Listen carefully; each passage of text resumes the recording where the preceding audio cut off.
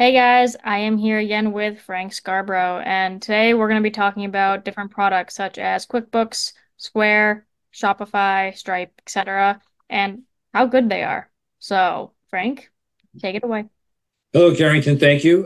Again, my name is Frank Scearbo. So we are not a processing company. What we do is provide more of educational services to businesses and walking them through all the pitfalls and landmines in the so-called merchant services world. So a lot of times the businesses ask us questions as to how good are some of these products, such as QuickBooks and Square and Shopify, and they're all very good products. They do a great job.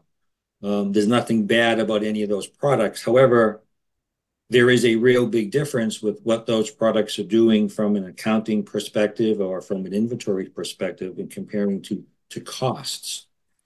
So QuickBooks, as an example, has somewhere between 2.9 and 3.5% fees charged when the credit card is not present.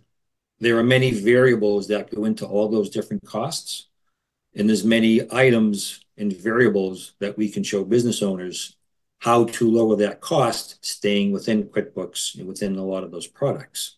So to properly answer that question, how good are they?